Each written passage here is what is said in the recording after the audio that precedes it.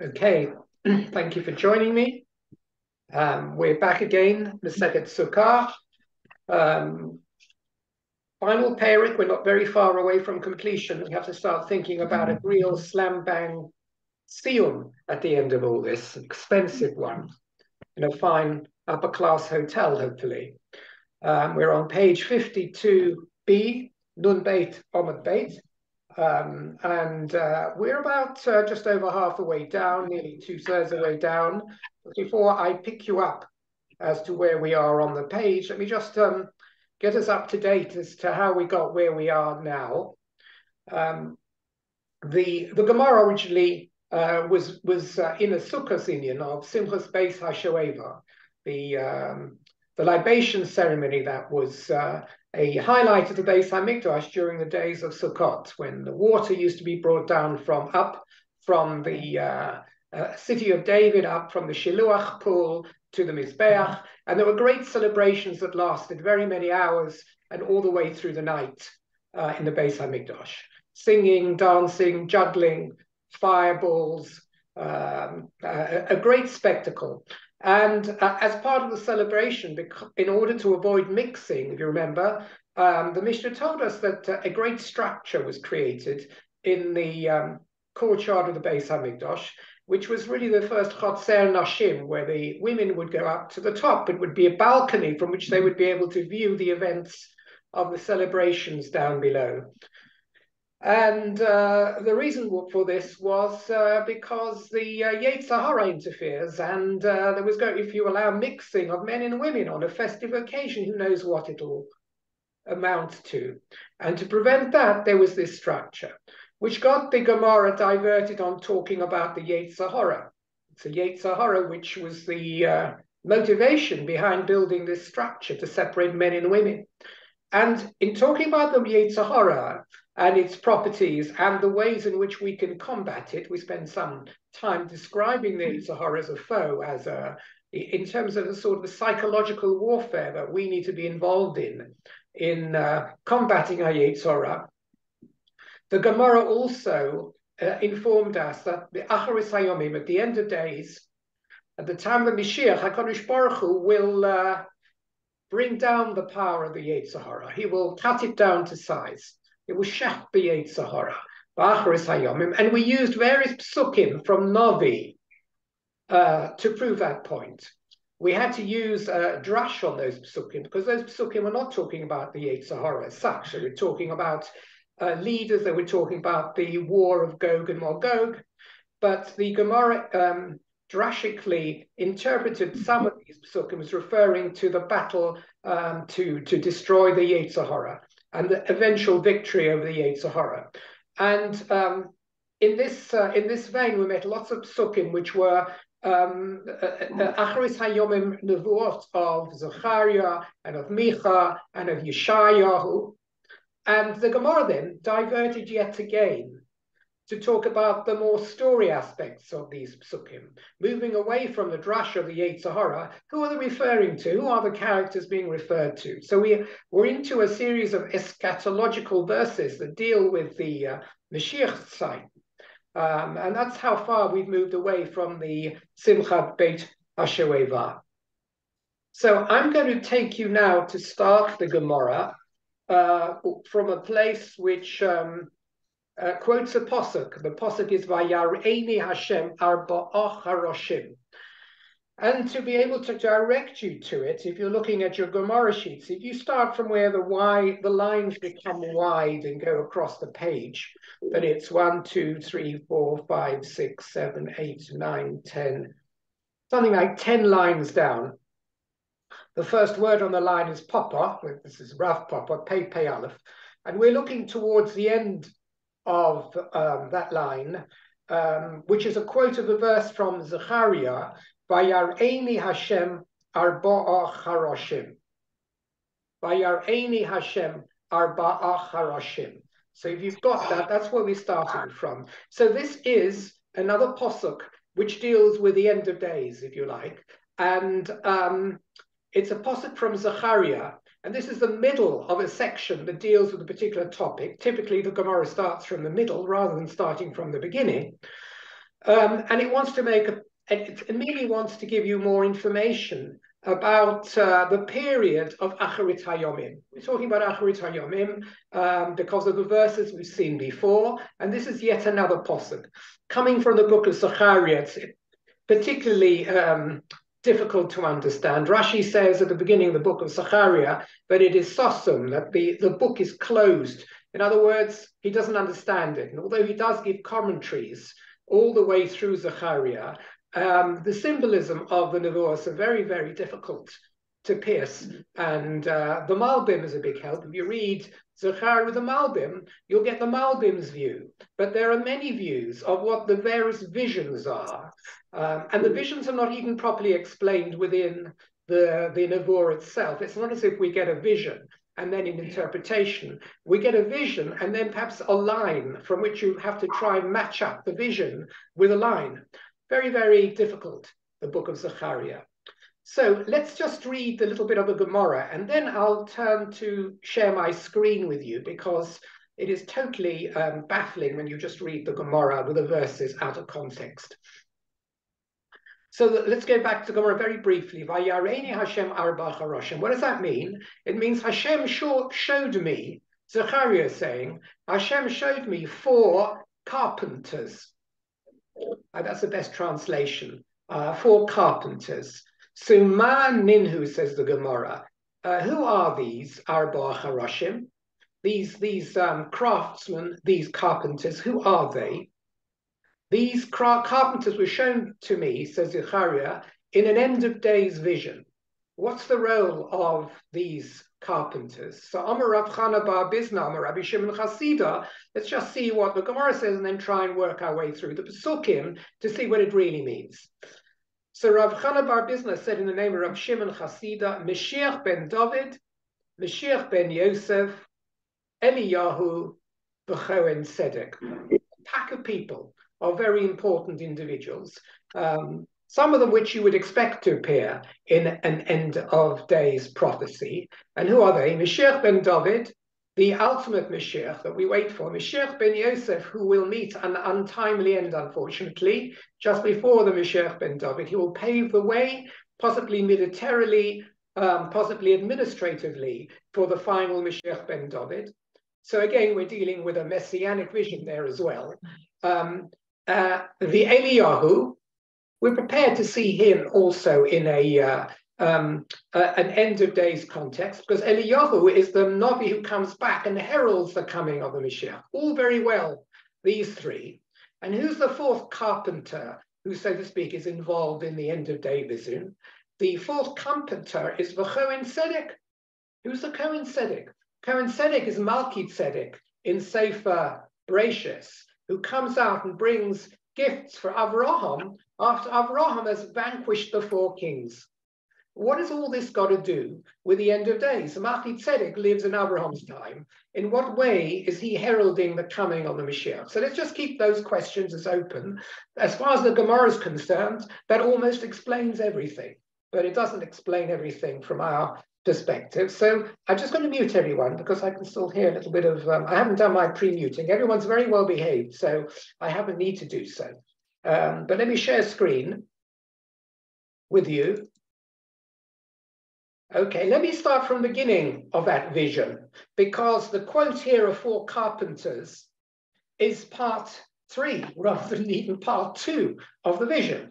What is this vision all about? So, says Zechariah, I lifted up my eyes, and I saw, V'hine arba chronos. So behold, there were 4 chronos. And in the translation, it's shown as 4 horns, which is actually a good translation, because there's an alternative translation that would not have been good, because the word keren has actually got at least 2 connotations.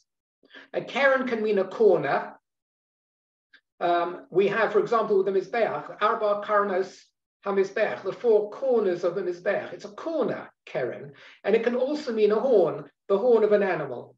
And over here, the meaning is, I saw 4 horns. Let's go on. V'omar al-malach hadover bi, and I said to the malach who was speaking to me. In these visions, very often, there is a malach standing by Zechariah who helps to guide him in the interpretation of the visions which are being shown to Zechariah. So I said to the malach who was speaking to me, Ma'eleh, what are these four horns that I see? Vayomer Elai, and he said to me, the malach, Eila hakronos, these are the horns, asher zoru es Yehuda, which tossed Yehuda, the es Yisrael, and Yisrael, in other words, the people, the population of Yehuda, which is the southern kingdom at the time of the kings of Israel, and Yisrael, the northern kingdom, Yerushalayim. They're the ones that tossed them, that caused them so much harm, so much pain, so much damage. These are the horns that you're seeing in this vision. Let's go a bit further. Fine. So far, so good, even though it may not mean anything. Then, here's our pasuk. Vayareini Hashem arba charashim. And then Hashem showed me 4 carpenters. So let's go on in the vision. Va'omar, and I said, says Zechariah, Ma'ela ba'am lasos. What are these carpenters about to do? The carpenters have got their chisels and their planes and their saws and their drills in their hand. And so Zechariah says, what are these carpenters? What is their mission? What shipputzim are they about to carry out? Vayomer lemar. And the malach answered me, saying this, Eile hakronos asher zeres Yehuda. These horns which struck and gored and tossed Yehuda, kifi ish lo nosaro show, such that nobody was able even to raise their heads against these horns. Vayovo eila,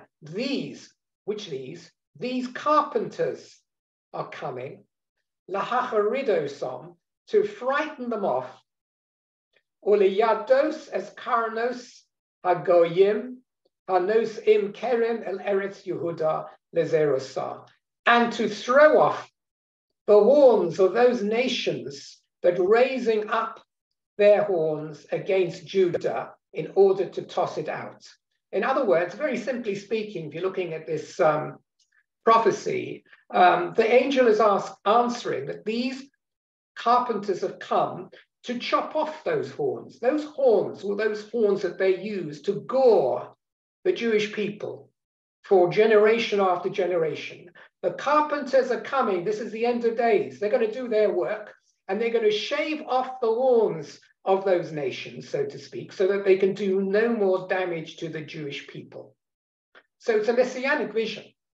And the horns are the armed forces, the armies that have come to battle and to displace and to send the Jewish people into exile. Those nations' horns, their military capability is going to be shaved off them. It's a remarkable vision again, and it's this vision of Zechariah.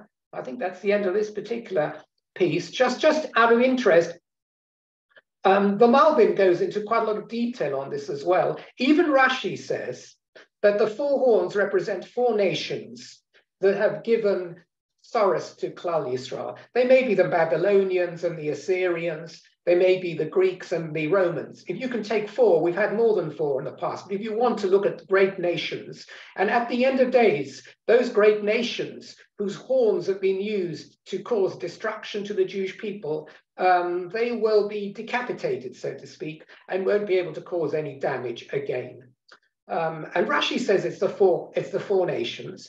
The Malbim adds the point that since the word keren can mean not just horn, but corner, it refers essentially to the Jewish people throughout history. The Jewish people throughout history have been burdened by the fact they've been scattered to the 4 corners of the earth, Arba Kronos. And each of the nations they're in have, so to speak, gored at their Jewish inhabitants and residents and caused them trouble and suffering. So you can see these not just as the 4 specific nations through biblical history, but essentially as very much like in the Haggadah, V'hi she'amda v'seinu v'lonu, every generation, lo echa bolvad omad aleinu l'chalasenu, ele shebechol dor v'dor omdim aleinu l'chalasenu. This is the story of the Jewish people throughout history. Eventually, HaKadosh Baruch Hu will shave off those horns. These carpenters come to shave off the horns. It's a very picturesque view of it.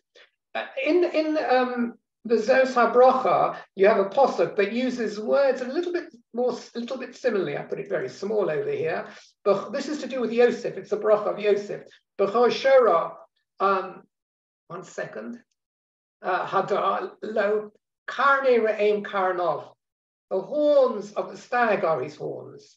And it says, Bohem amim yanagech yachtav. He will use those horns to gore the nations. This is when the Jews have the upper hand. They will use their horns. The Jewish horns will be goring the nations. The Joseph's horns will be goring the nations. This is the opposite story over here. These chronos have been used, these horns have been used by the non-Jewish nations to batter us, and they'll be shaven off at the end of days.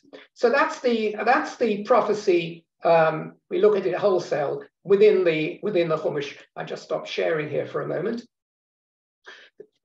Our Gemara over here has looked at it a little bit differently, because the way I've explained it so far, the carpenters are, if you like, God's agents here to chop off the horns of those nations that have caused us so much sorrow. But the Gemara said, who are these Arba Harashim? And it's given us actual names. It said they are Mashiach ben David, Mashiach ben Yosef, Eliyahu. Now those three actually make a bit of sense, because at the end of days, they will herald a new age when those powers that have always worked to destroy the Jewish people will be defenseless themselves. HaKadosh Baruch Hu will shave off their horns. Mashiach ben Yosef will set the stage for it. Mashiach ben David and Eliyahu, so to speak, brings the signal. He heralds the coming of the Mashiach. So in some ways we can see that as relating to the carpenters, 3 of the 4 carpenters, if you like. The 4th carpenter here is Cohen Tzedek, who is Malchi Tzedek from Sefer Bereshis. He's completely out of context here. What is he doing over here? He's certainly not within the generation of the coming of the Mashiach. Is he going to reappear again, this Cohen Tzedek? So here you just have the commentaries grappling for a reason why Cohen Tzedek is in this list. You can either say, well, I don't understand it. Chazal had a reason for adding him to this list as someone who's involved, so to speak, in toppling the 4 nations. Or you have to find some sort of midrashic reasoning. And one of the reasons given, interestingly, is that Malchi Tzedek comes out after Abraham has won the war of the 4 nations against the 4 nations.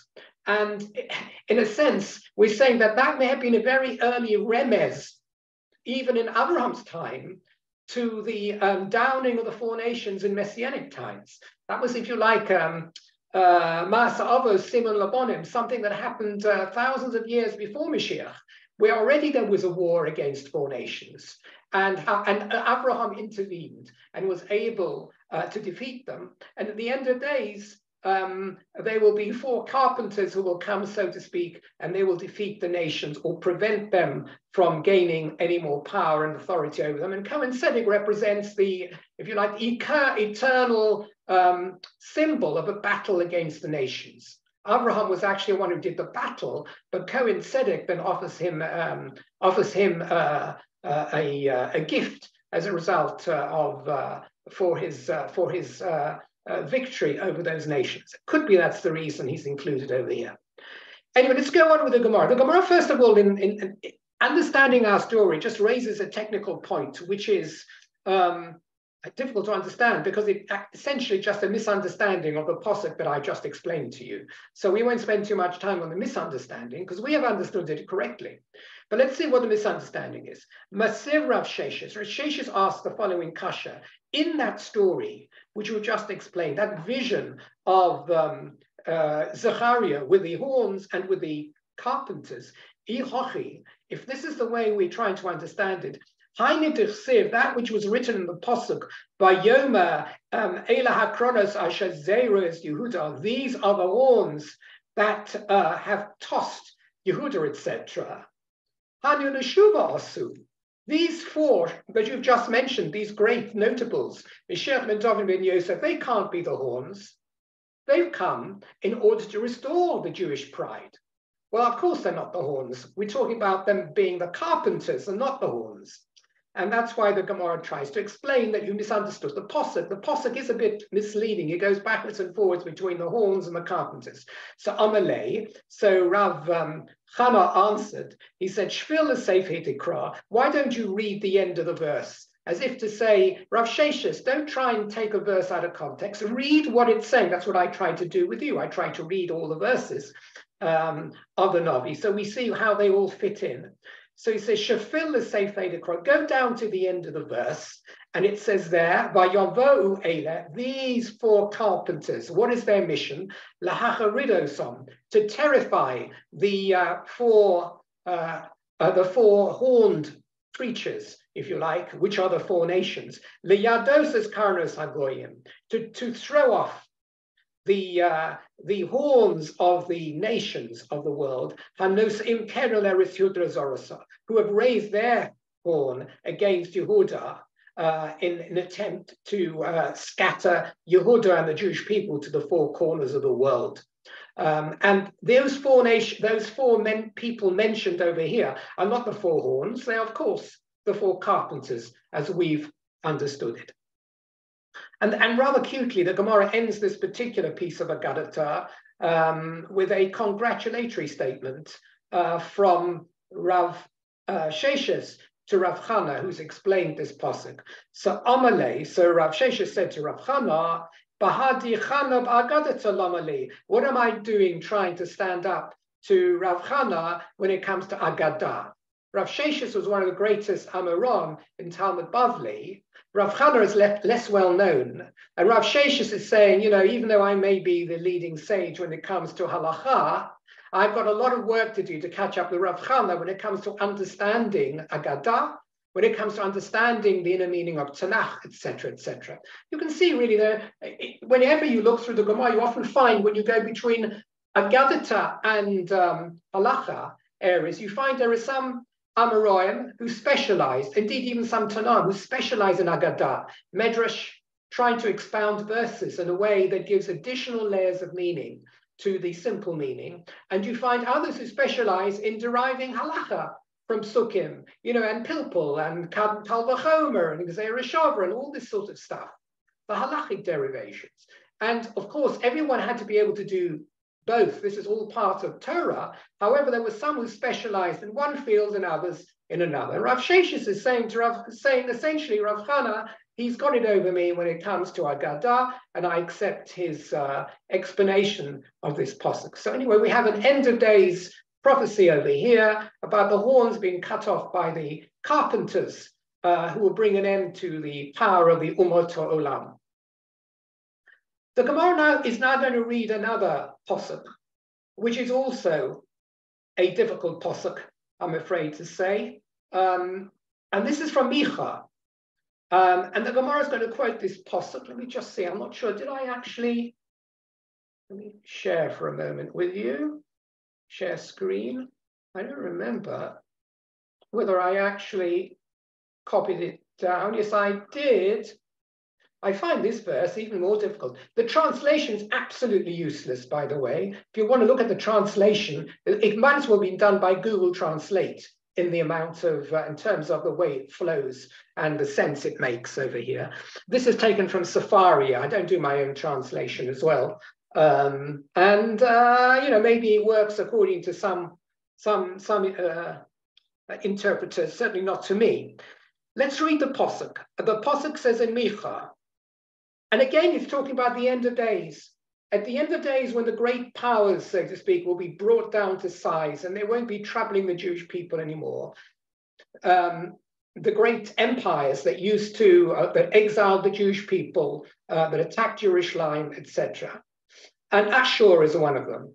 Ashur, the Assyrians, they were the very first major problem to Klal Yisrael. They took away the northern kingdom way before the destruction of the temple by the Babylonians. The Babylonians, so to speak, took over the mantle of the Assyrians.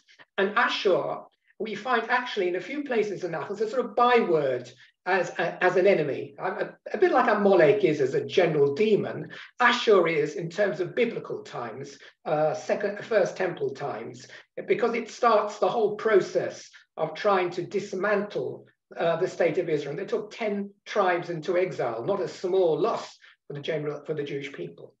So when we're trying to think of an enemy, you know, we think of Ashur. If certainly we're living in First Temple times. So v'hoyozeh shalom. What does this mean? And this is very, very difficult to understand. And I'll try and explain it the way I think I've seen it in terms of the Chazal and the Malbim.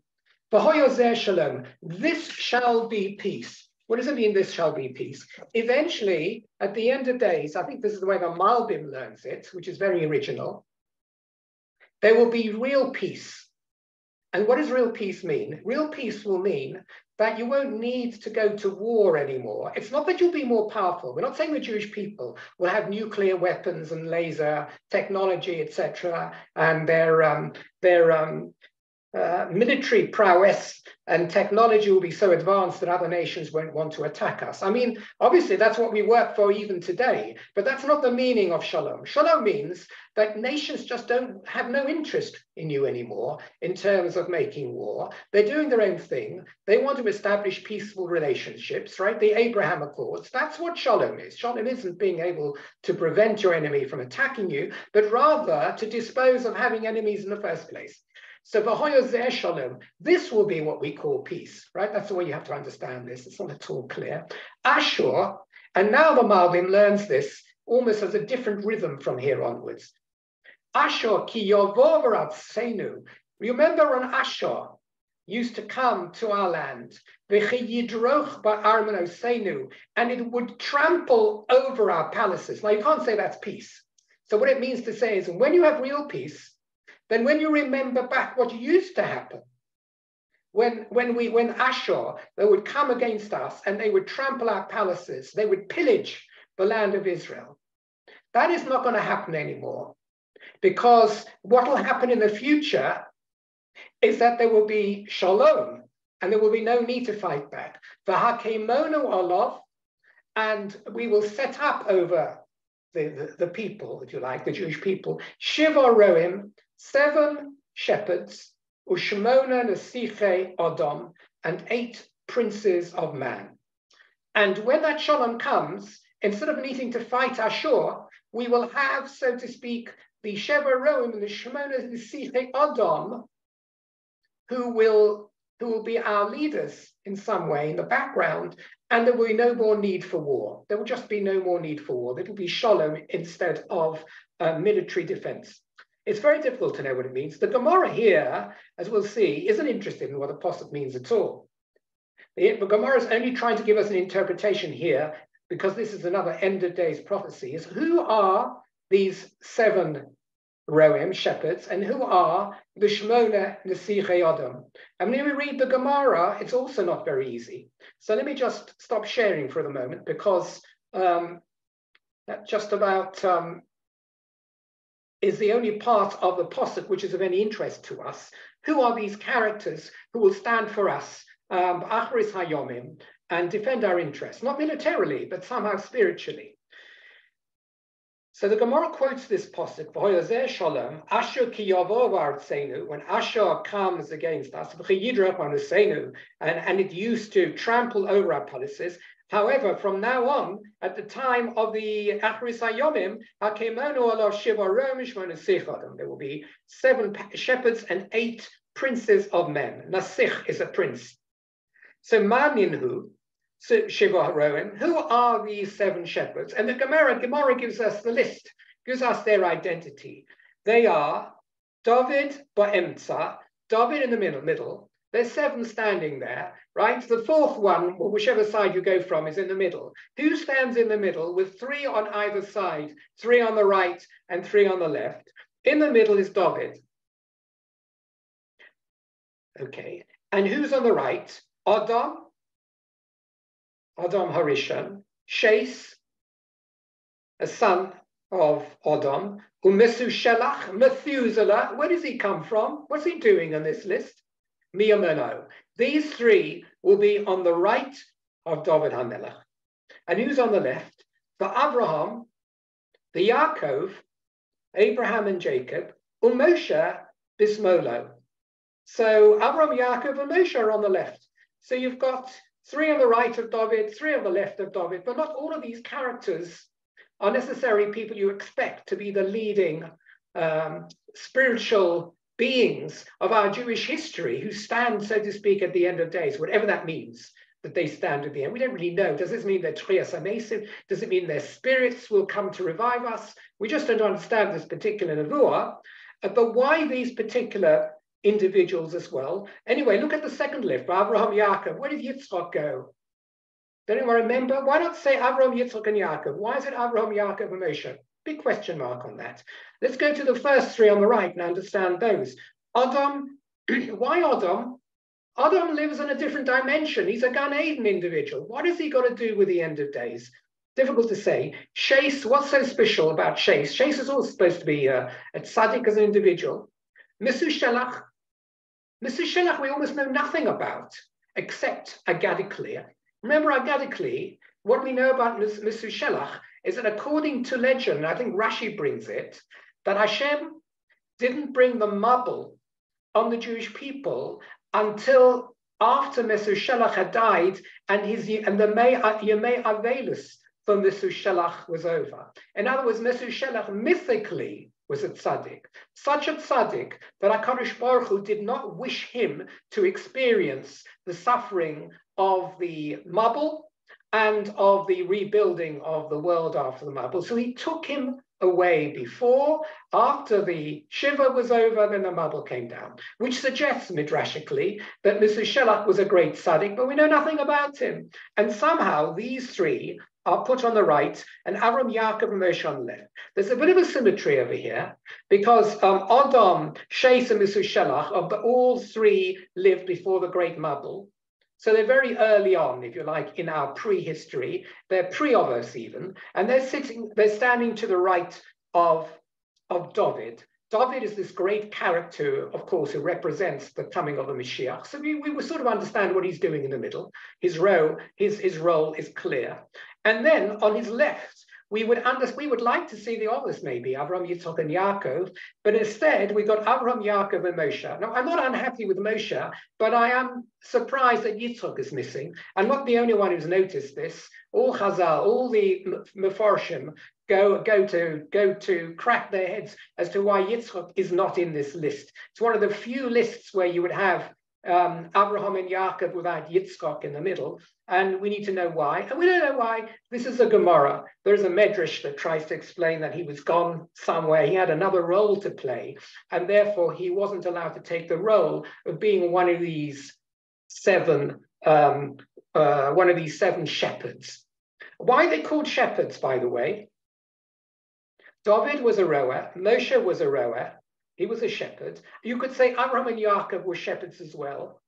Adam wasn't actually a shepherd as far as we know. And Shais and Mesushelach, we don't know. So here we're using the word roer in a different sense, not necessarily a shepherd of flocks. These are shepherds of the Jewish people. And somehow they had an influence in leading the Jewish people in a certain direction, just like a shepherd leads his flocks. That's the way you might understand this so far. That's just part 1. These are the Shiva Roim. And then the Gemara had, the Posuk said in Micha, Shemona Nesichei Adam. So the Gemara naturally asks, who are these 8 princes? Sounds a little bit like a nursery rhyme or a children's story, the 8 princes here. Shemona Nesichei Adam, who are they? Man Hinhu. So here the Gemara brings another list, not of all of which is really understandable either. So let's start. Yishai, the father of David. The Gemara says Yishai was one of the great tzaddikim who almost never sinned. Yishai was one of the greatest tzaddikim in Jewish history. Again, we don't know this except midrashically, because we know very little about Yishai from the Posuk itself. We introduced him as being the father of David, but not much more than that, and he had other sons. But what else do we know about Yishai? This is a midrashic idea that he was a great tzaddik. Shaul, why Shaul? Shaul he's not even from Malchus David. He was flawed in that he was actually displaced as king by Shmuel because he didn't carry out the Milchemes Amalek properly. So, okay, Shaul was a melech, and he was a great melech, but at the end, he didn't meet the the objectives that were set for him as the first Melech of Israel. And yet he is one of these Nesichim, one of these princes. Shmuel is a great Navi, so I quite understand what he's doing over here, that he's a prince. He was the leader, he's the Navi Rishon, if you like, of Klal Yisrael. And now we have Amos, another Navi. Why do we pick the ones we have? If you look at this list mix, Yeshayahu is missing, Micha is missing. We have Amos. Amos was contemporary of Yeshayahu and Hosea. Why did we pick Amos out of this list? Don't really know. Utzvanya. Utzvanya is very much a minor Navi who lived later on. Why Tzvanya? We don't know. Sidkiah was one of the last kings of Israel before the exile into Bavel, taken into captivity by the Babylonians, Sidkiyahu, and he was a tzaddik. There is another girsa on this, Bryce, another variant reading that substitutes for Sidkiyah, Chizkiyahu, Hezekiah, who was one of the really great kings in Jewish history, an much earlier king than Sidkiyahu. Okay, Mashiach, and the Mashiach comes in over here almost as an afterthought into this list of the 8 princes. The Eliyahu. Okay, Mashiach and Eliyahu, they should be on the list. We're talking about the end of days. We're talking about a new reality and a new world at the end of days. So certainly we expect Mashiach and Eliyahu. But why do we have some of these characters in this list? Well, you'll be pleased to know that Rashi has a comment over here. I'm trying to find it now. Yes, and he has a comment where he says, Lo yodati bohem tam. He says, I don't know the reason for why some of these characters are here and why some characters that should be here aren't here. So Rashi is very modest. He says, I don't know. And there's a few places where Rashi says, I don't know. This is Rashi. He will always say this if he doesn't know. Otherwise, he will come up with a convincing explanation. He often comes up with explanations. Here, he doesn't even wish to come up with an explanation because he doesn't feel whatever explanation he'll give will be adequate to explain those who are not on the list who should be, and those who are on the list, and we don't know why they're there. So here we are, another rather strange Gemara, talking again about end of days and so to speak, the great characters in Jewish history who will play a role in the final establishment of the new world, a new messianic world. Now, can you believe it? We've actually reached the end of this particular piece of lengthy Agadata. We finished the Yetzirah. We're going right back to the Simchas Beis HaShoeva, which is something I think the last time we probably talked about it was 4 to 6 weeks ago. That was the topic of our period, but we've meandered so far away, and we're now coming back. So we're on Arba Sulamos. Arba Sulamos, which is Arba is 1, 2, 3, 4, 5, 6, 7, 8, 9, 10, almost to take you right back to where you are at the page. Nun Beis Amid Beis, 10 lines from the bottom, the last word, Arba Sulamos. So let me just share with you a screen, because this is a quote from the Mishnah, and it's a Mishnah we learned so long ago that you've obviously, like me, forgotten what the Mishnah said. So I'm going to share the screen. Come on, work. Okay. All right. All right. This is part of what the Mishnah said. The Mishnah had said, as a description of the Simchas Beis HaShoeva ceremony, it said, "B'motzei Yom Tov Harishon shel Chag."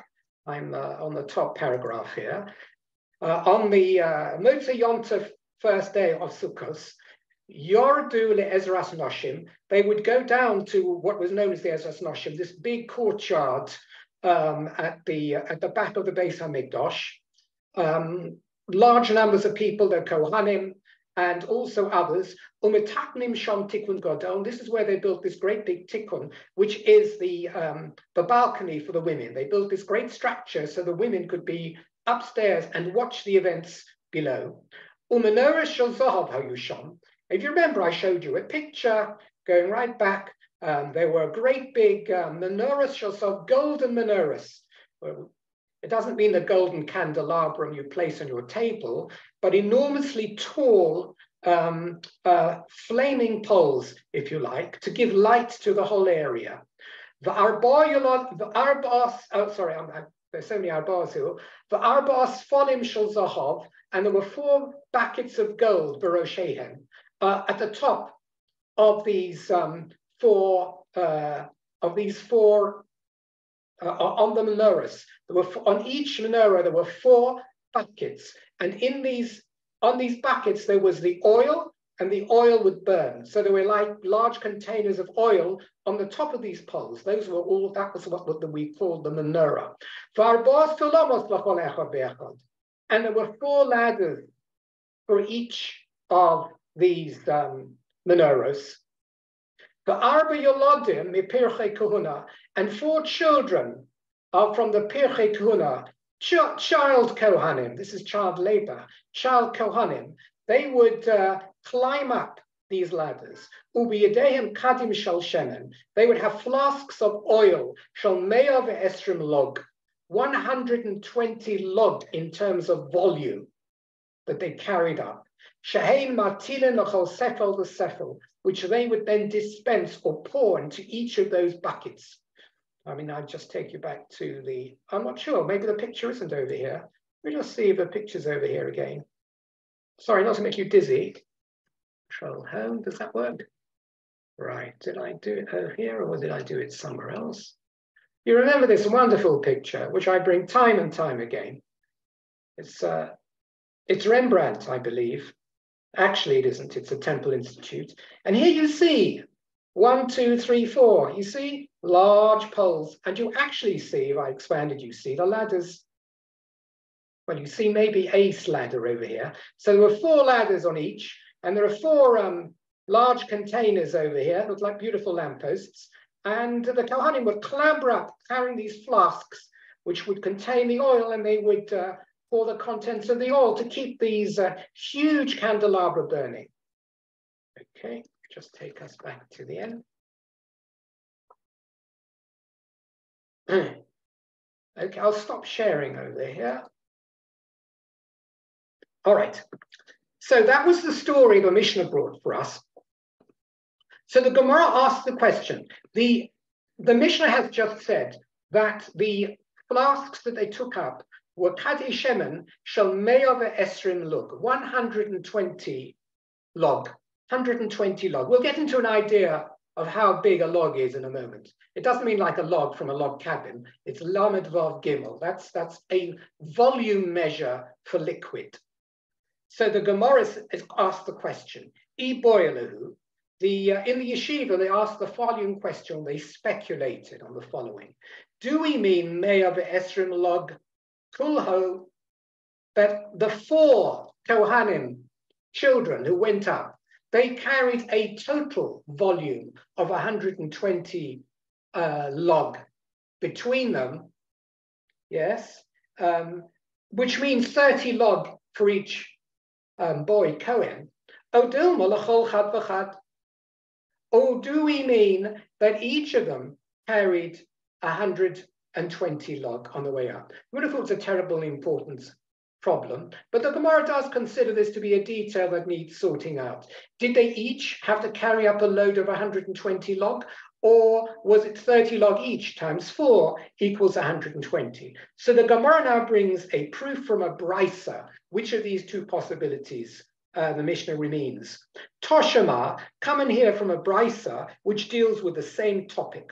It says in this brisa, which is contemporary to the Mishnah, but is a different source, ubidehem, in the hands of the Kohanim, it says, of these Kohanic children, Kadei Shemen shel shloshim log, were pitchers or flasks, each of which were 30 log, shehem kulam me'ah ve'esrim log, which means that for each, so to speak, lamppost, there was a total of 120 log. Each Kohen only carried up 30 log. So this brisa answers the question. Well, how big is 30 log in terms of the sense of imagination?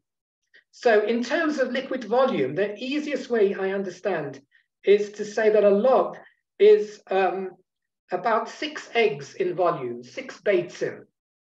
Yeah, and it's a bit difficult when you talk about eggs because eggs don't sort of hold together properly. But if you want to put your 6 eggs into a full pitcher of water and look at the volume of water that overflows, that is the volume taken up by 6 eggs.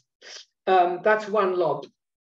And 30 log is 30 times that, the volume of 180 eggs, which is actually a large volume of oil to carry up, which is heavy.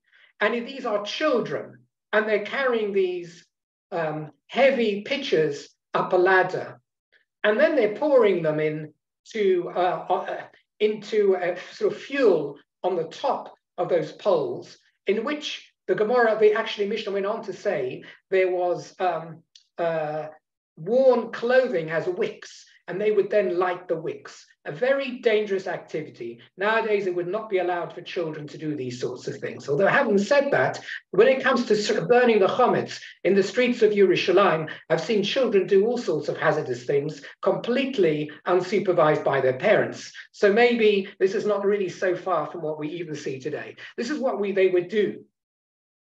Now, the Gemara is impressed by the fact that these children had such koyach that they were able to clamber up. It doesn't say how old they are, by the way. Maybe they were 10 or 11. We are not talking about 14 or 15 years. We're talking about real pirchei kuna, really quite young. So they used to dash up over here with these heavy pitchers.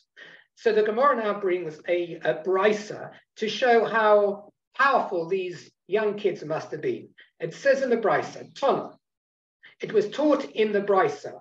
This is one of these guzmot, I think. It's a bit of an exaggeration. They were even more, their strength, these pirchei kahuna, was even more impressive, if you like. Yosef ibn Marta bas Baisus, even more so than the son of Marta bas Baisus. Before we talk about her, let's just see what the story was about the son of Marta bas Baisus.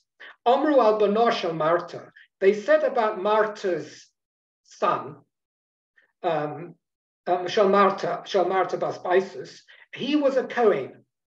I think he was married. She married apparently Yeshua ben Gamla, according to the Gemara. This is very early on it's early on in Tannaitic times anyway. Shahaya, what did he used to do? He was a young Kohen, and he was still sort of trying to earn his stripes, or whatever the word is, as a Kohen. Shahaya Notel, when he was doing his practice runs, if you like, he used to be able to carry 2 thighs, if you like, heavy thighs of a great ox on his hands,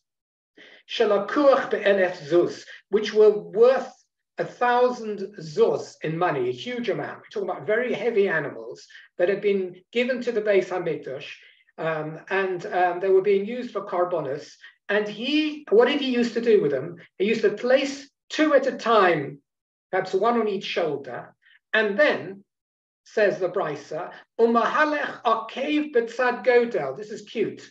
He used to walk along the ramp of the Mizbeach upwards to the gag of the Mizbeach to place these 2 thighs on the flat roof of the Mizbeach. He used to work up the slope of the Mizbeach. Akov b'tzad godel, you know what that means? Heel against toe. Heel against toe. That's what he used to do. Now, what's so special? Rashi explains that if you're trying to carry heavy loads, and it's just about something you can bear carrying, you rush along, and then you almost throw it off your shoulders and huff and puff at the end. He didn't need to do that at all. He would passively walk along as if the load wasn't disturbing him at all. And he didn't even need to take big strides. And essentially, he could balance by putting his left toe to touch his right heel and bring his where am I now? To touch his right heel, and then bring his right heel over to touch his forward left toe, etc. The way in which you might walk along, a tightrope walker might walk along heel to toe. He was able to do that while walking up the ramp of the Mizbeach slowly and steadily. That's what he was able to do. But now the Gemara actually goes on, the Brisa said they wouldn't let him do it. But v'lo hinichuhu echav haKohanim la, says Cain. His brethren amongst the Kohanim did not permit him to do this, to carry up two heavy thighs single-handedly, just because he was capable of doing so. Why? Mishum, because of this famous posuk we always quote, Berov Am Hadras Melech. It is much more of a cover to HaKadosh Baruch Hu that people serve him in large numbers than do so as individuals. In other words, if you can choose to find a shul with a big oilam, a big tzibah, it's more of a cover to HaKadosh Baruch Hu to daven with a lot of people than to go to a very small shul where you're exactly 10 people. That's the general idea. Whenever you do a mitzvah, the more people who are present, the greater the cover. In the same way, if you're setting up a royal event, you want to bring the great crowds in, so that the king is honored. So HaKadosh Baruch Hu is honored by large numbers of people. Therefore, if you've got a choice, either to allow this son of Martha bat Bisus to show his biceps by carrying on solo run with his two thighs of ox meat, or to have 20 Kohanim doing the same, that's Barov Am Hadras Melech. So the Kohanim authorities did not allow him to show off his strength because that was a travesty Barov Am Hadras Melech. But the reason the Gemara brings this brisa is it just said at the beginning that these Pirchei Kahuna, in some senses, they were capable of a feat even greater than the son of Martha bas Bisus. Doesn't sound like it to me at the moment, just carrying up oil. Why is that so much more of a feat than this muscle man who can move 2 oxen on his shoulder? So the Gemara asks that question itself now. The Gemara says, "My Meshubochim, in what way do we learn from this story that the Pirchei Kohanim were even more impressive?" There's nothing that, it seems the most impressive thing you can do is what the son of Martha bas Bisus did. So the Gemara says, if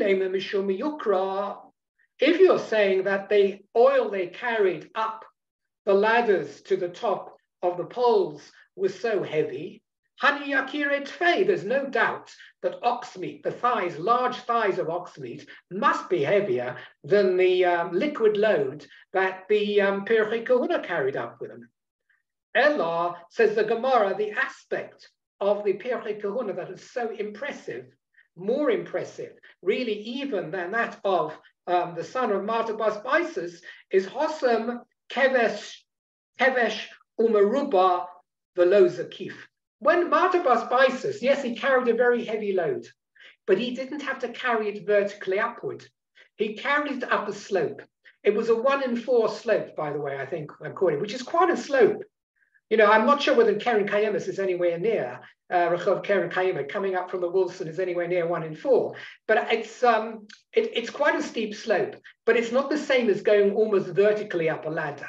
So the Pirchei Kahuna had to vertically carry maybe a lesser load, but all the way up a ladder.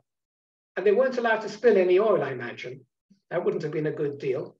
Whereas the son of Martha bas Bisus didn't have such a difficult task in moving up a gradual slope. So to that extent, the Gemara wants to say that the Pirchei Kahuna were doing something even more impressive. Just a little bit of a biography. Remember, Martha bas Bisus is a famous lady. She actually appears most famously in Seches Gittin, in the whole Agadah there of Kamsa bas Kamsa and the destructions of face Beis Hamikdash, the events that led up to it, the Sinat Chinom, etc. But in the story there, it talks about the siege of the Romans in Yerushalayim, in terms of the Bayis Sheni, destruction of Bayis Sheni. And it says that starvation took hold in Yerushalayim. It was under siege, no food could come in. If you remember, the Biryonim, the rebels, the extremists that actually set fire to the granaries in Yerushalayim that could have fed the Jerusalemites for years, but they did so in order to make it inevitable and unavoidable that the Jews would break out and fight the Romans hand to hand. And that's what they wanted to see. They didn't want to see their brethren remain under siege. They wanted to see their people take a counterattack measure and they had no choice because there was no food. They would rush out and attack. That was the idea of the Biryonim, a terrible thought, but that was the Biryonim. So there was no food. The city was under siege, and the Gemara brings the story of Martha Bas Baisis, who was one of the Ashirei Yerushalayim, one of the richest and most aristocratic women in Jerusalem, and she married a great noble rabbi, and he was a Cohen, and the son was this muscular Cohen. He was obviously very well fed, and he probably did a lot of exercises in his youth. But this Martha Bas Baisis, at the end of days, it brings a terrible story to show how are the mighty fallen. This was a woman who was so sensitive, what shall I say, so adina, so refined, so spoilt, that she would never do any of her own shopping. And she always used to do the shopping via her servant, her butler. He always used to go out to the marketplace. She wouldn't even have known what to do. She had no money. She didn't know what to ask for. She asked him to go out. She says, look, we've run out in our magnificent larder of all white, soft bread. Will you go out and get me some more beautiful, fluffy white bread? And that's the instruction he got. So he goes out into the marketplace, and when he gets to the marketplace, they've run out of the fluffy white bread, and they only have stuff now which is a little bit coarser. But he's not been told to buy coarse bread. So he goes back home and he says, dear Miss Martha, he says, I'm afraid there isn't any more fluffy white bread. So there was nothing for me to buy. So she says, well, in that case, go back and buy the more granular stuff. So he goes back into the marketplace, and by that time, would you guess it, all the granular stuff has also run out. So there was none of that. And so he goes back, and she says, well, get whatever you can. So he goes back to the marketplace, and everything is gone. See what happens if you don't have the first opportunity? Yes, she gave him the wrong instruction, and the instruction was always just to buy what she asked for and never to buy a substitute. He comes back, there's no substitute, and she's starving. She realizes there's no point sending her servant anymore. She goes out into the streets of Yerushalayim where people are dying on the street in terms of starvation, and the scenes are terrible. And the Gemara says there that as she walks through the streets in her finest shoes, and she's still, well laundered, if you like. She's still one of the last people who has soap and water and everything. She puts her foot on some cow dung or something like it, or horse dung, manure, which she's never encountered in her life. And she's so disgusted by it that her heart breaks and she dies on the streets. That's the story of Martha Bas Baisis. I've left you with a rather nice ending, rather somber ending to the story. This is the wealthy Martha Bas Baisis who met such a terrible end. But the Gemara only brings the story over here to say she had a well-fed son, very muscular, and that on the way to tell you how strong and courageous were the Pirchei Kohanim. So we'll stop at this point, and please God, we'll have some happier things to say next week. And please God, maybe the Mashiach will come by then. We'll be in the Achris Hayomim. Thank you for joining me. Thank you, Eli. Shkoyach. Okay. Oh, I have to remember to stop recording.